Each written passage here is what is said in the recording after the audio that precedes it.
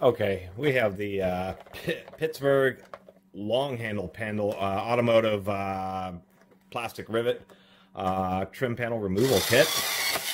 This one is huge. And it was only 20 bucks, so really not such a bad price.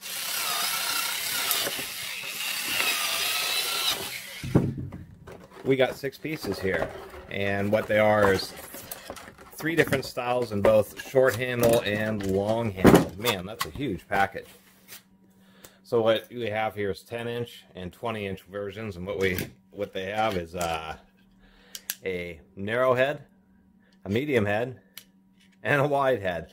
And so these are devil angled, so sometimes these won't fit in all the situations, but there's a variety of body and trim tools. And I think I actually collected up most of the Harbor Freight ones, so I'll do a video just comparing all those.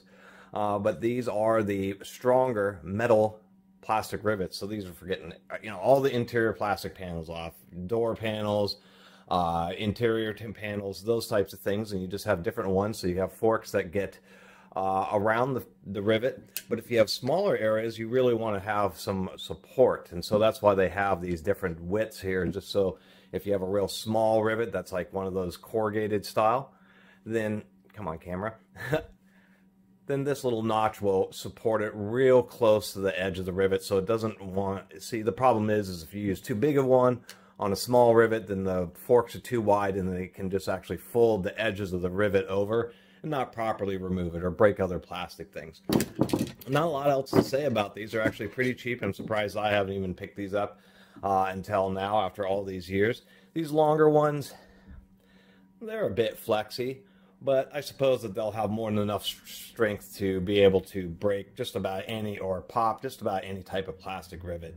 And that's really the nice thing about these tools, is just the fact that you're actually reaching under the rivet and popping it, linearly to the place where it's mounted, because many times you'll get up the edge of a body panel and then you're just kind of pulling it, reaching around the edges just to pop those rivets out, but you're pulling at an angle, and that's why many of them break. So as you're pulling off the panel, as you pry it, then you can get these tools in there and just pop the rivets nice and easy and with a little bit more directed force right at the top of the rivet, and it works out better that way. What I do like about the narrow one is not just for rivets, but can be just a general spatula tool for removing plastic panels.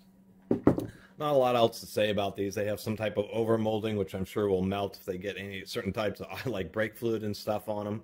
Just a silkscreen Pittsburgh. At least they have a hole through the handle so you can hang them somewhere. The short ones are more than strong enough. It's just that on these longer ones you can feel just a bit of flex, but really that's not too bad, to tell you the truth. It's kind of hard to find these style of steel ones, which are going to be stronger than the various plastic ones that they make. But they'll be great for things like any type of automotive underpaneling that's riveted, wheel well liners, that type of stuff. That's really what these are optimal for, is all those other types of situations. Rivets that are holding out all these plastic bumper covers. These are really a nice, they're not super nice, but at least they're halfway decent. That's kind of the one thing I was noticing on the shelf. I was looking through the kits, and many times with these cheap Harbor Freight tools, like when they do the notching here, it's just super inconsistent. But I was actually pretty surprised that most of the packages were fairly symmetrical, actually seemed to be made with just a little bit more attention to detail.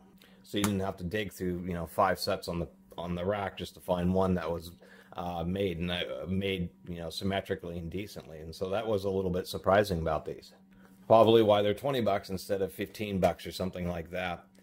Anyway, I thought I'd bring these, do my little review on these Harbor Freight body and trim panel tools, and thought these are actually pretty handy, especially the long ones. And I'm surprised, I've always just used other tools, but now that I have these will definitely be the go-to, and they'll actually be pretty well used.